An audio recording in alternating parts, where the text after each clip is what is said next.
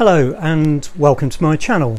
I haven't made one of these videos for a little while now, partly because it's pretty cold down here at this time of year, also because I've been ill again, and I've only really recovered from that quite recently. And last time I was going to do a review of my table saw, the Charnwood W619.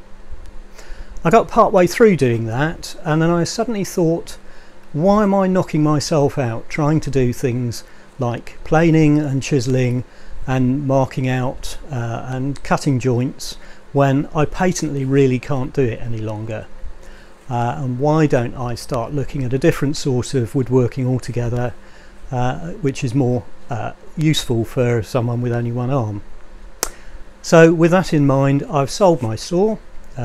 Broke my heart in a way, because it was my pride and joy when I got it, and I can thoroughly recommend that saw to anyone who's looking for a saw about that size. It's a lovely machine and very, very well made.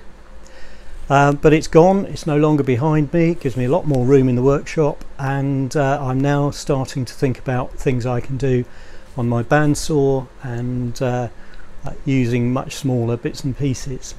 And I think about the first thing I'll do is a boot jack. I've got all my offcuts of hardwood out, and we'll be seeing what I can do about doing a laminated version of a boot jack for some friends of mine. And then after that I'll start playing around, I think, with the bandsaw and see what I can come up with on there. So let's get started.